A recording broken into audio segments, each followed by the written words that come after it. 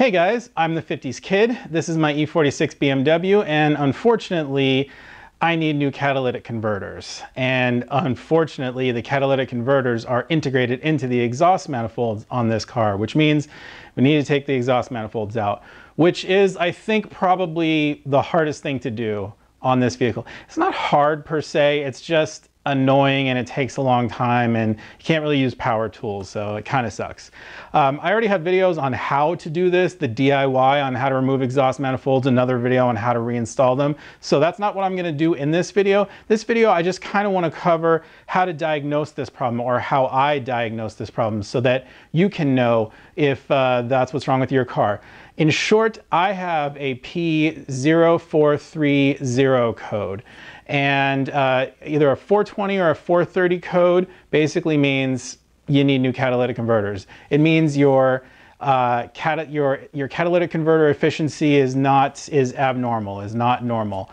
And for the most part, this is almost always not a false positive, or there usually aren't very many false positives with this. I suppose you could have like clogged fuel injectors, but typically that's not that typical. I'm going to show you proof. I'm going to show you how you actually diagnose this definitively by looking at the oxygen sensor outputs. So before we get into it, let's just cover narrowband oxygen sensors, what they are and what they do. Basically, they're a little sensor. It's screwed into your exhaust stream, and as the airflow, as the exhaust passes over it, it actually will produce a voltage. Oxygen sensor produces its own voltage actually, as long as it's hot enough. They need to be particularly hot. So typically they have heaters in them, and then they have a sensor circuit in them. So when there is an absence of oxygen, they're going to produce around 0.9 volts, which is a rich condition. And when there's an abundance of oxygen, they're going to produce 0.1 volts, which is a lean condition. On this particular vehicle, you're actually going to have 4 sensors. There are 2 upstream sensors, which are also called the pre-cat sensors, which come before the catalytic converters. And there are 2 downstream sensors, which are post catalytic converter, which are after the catalytic converter. So 2 sensors for each, one in bank 1, one in bank 2. So bank 1 is basically cylinders 1 through 3, bank 2 is cylinders 4 through 6. So that is the terminology there. You'll typically see something like B1S1. That means bank 1 sensor 1. That means it's upstream. And then you'll see something like B2S2, which is bank 2 sensor 2. That's post catalytic converter. That's downstream on bank 2, cylinders 4 through 6. So that's it. That's the terminology there. Now, what's the difference between the upstream and the downstream sensors?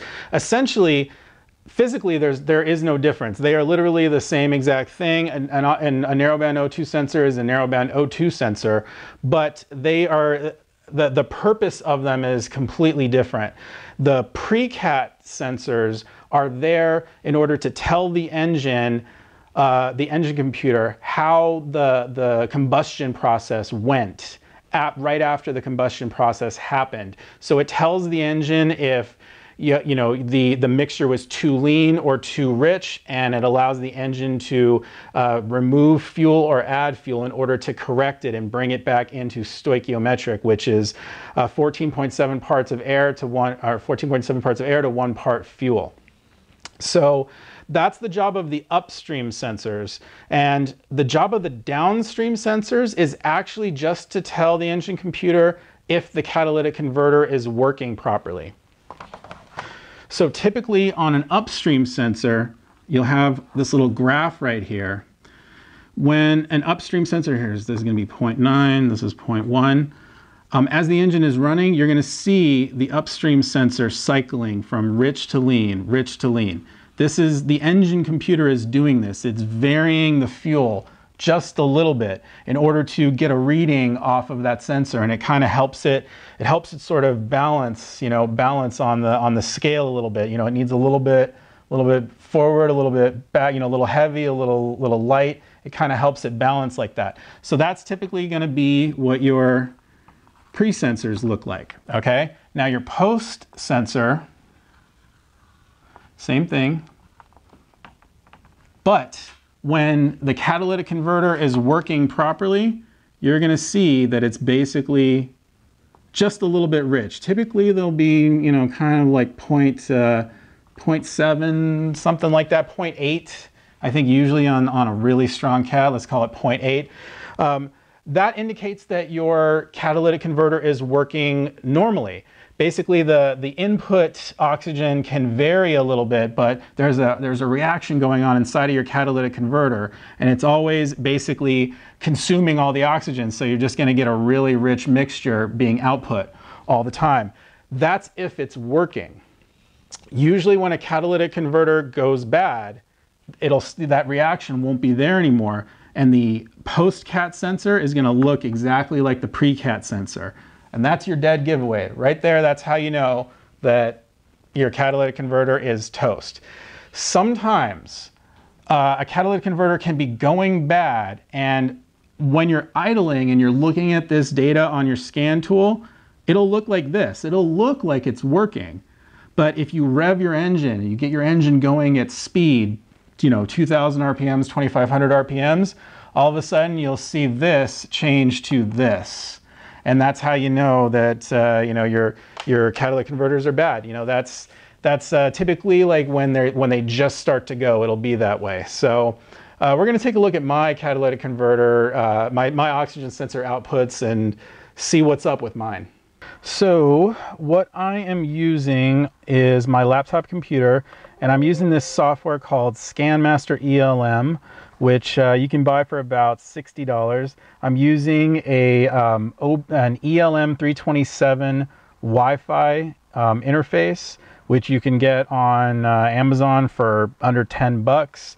Some important information which I wish somebody had told me is, so what you do is you connect to your Wi-Fi adapter, right? And go into here, go to details. This is the IP address of the Wi-Fi adapter. It's basically your gateway. So in my case, 192.168.0.10. In ScanMaster-ELM, the default port is going to be 23, but that's not the port of this adapter. The port is actually 35,000.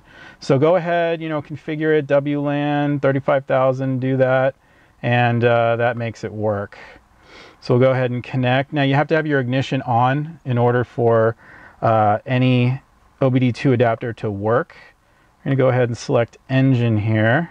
So we are connected, and we'll go ahead and read trouble codes. As you can see, we have a P0430. Catalyst system efficiency below threshold, that's what it is. And that basically means your catalytic converter is no good anymore. It's almost definitive, guys, but this is how you confirm. So I'm gonna go to live data graph here. I'm gonna configure this to show our O2 sensor voltages. This is typically how I like to do it. Bank 1 sensors on top, and then bank 2 sensors on the bottom. And we got the pre-cats right here, and we got the post-cats right here. So I'm going to go ahead and start the car. Roll up the windows first.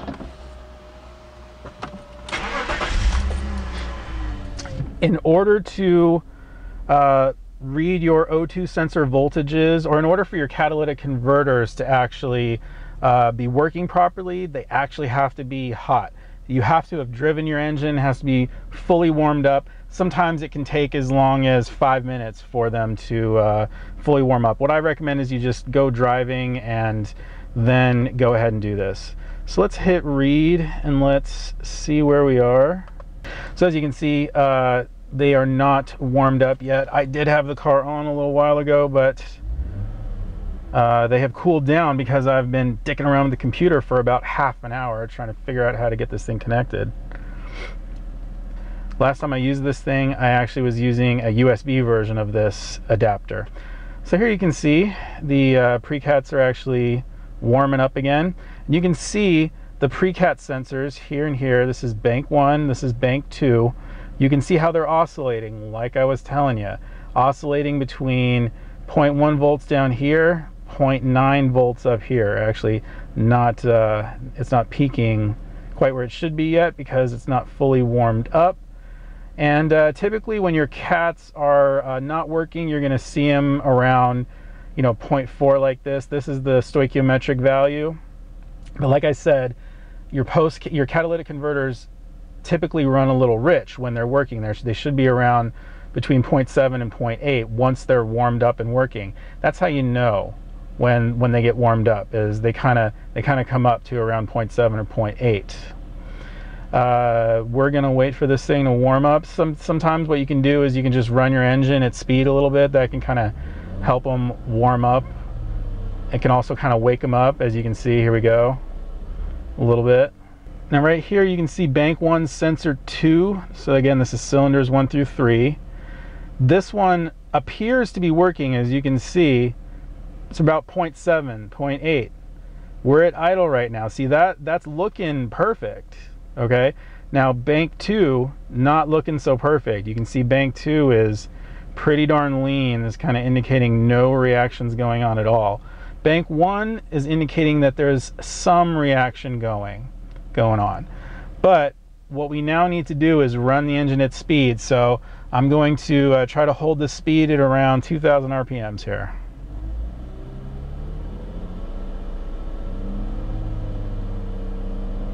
All right, we're at about 2,000. And as you can see, the O2 sensors, the post-cat O2 sensors are cycling up and down between rich and lean.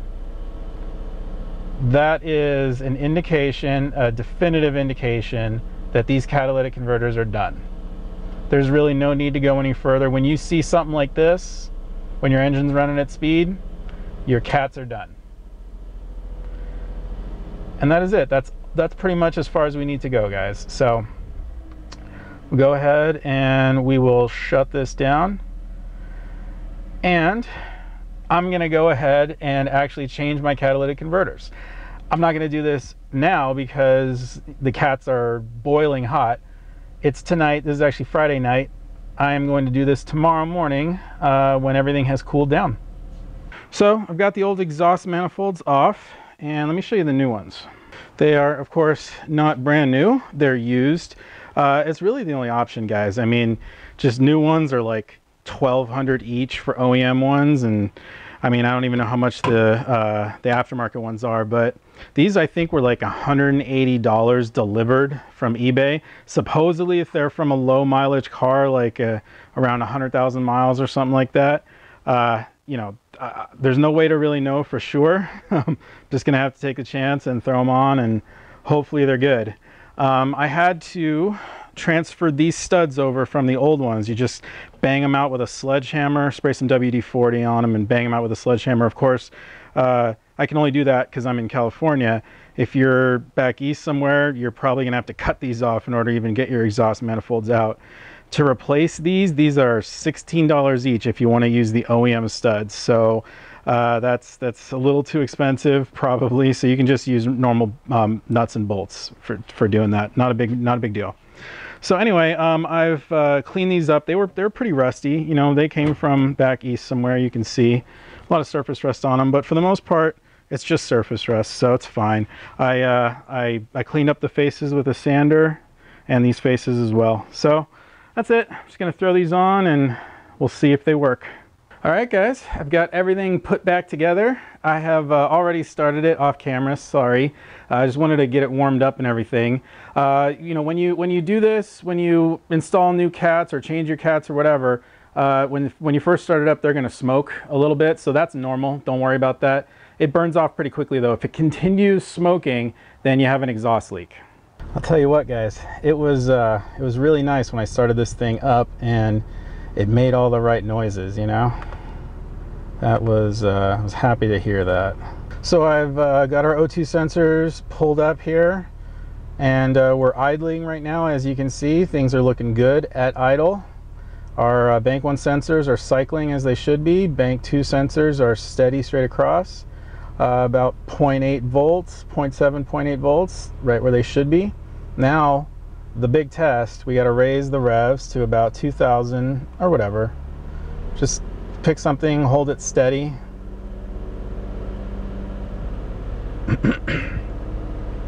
And we are looking great. As you can see, We're basically holding, you know, small variations here that I'm not too worried about that, but yeah, we're holding, as you can see, it's much better than it was before. You know, basically the Bank 2 sensors were matching what the Bank 1 sensors were doing. Now you can see these cats are working. So yeah, this is a fix. So yeah, that should be good enough to get us past the smog, man. Yeah, it's kind of a joke here in California. They don't even stick the probe in the tailpipe anymore. They don't, you know, they don't really test the emissions. All they do is plug the scan tool into the OBD2 port, and as long as all your engine monitors are set except for your evap monitor, that can still be pending, but as long as the rest of them are set, you pass smog. And we're supposed to be the most stringent state in the nation, so I don't know, go figure. But yeah, we should be able to pass now. Well, I am tired. I'm exhausted, actually. It's a long job. It took me 2 hours to get the old ones out and like 3 or 4 hours to put the new ones in, just because I was, I don't know, hot and tired, and I dropped the bolts many times, and it was quite frustrating. I really am not a fan of this particular job. I hope you never have to do it, but if you do, good luck, and I hope it's successful for you. Thanks for tuning in, guys. If you enjoyed the video, give me a thumbs up, subscribe if you want to see more. I'm the 50s Kid. Thanks a lot for watching.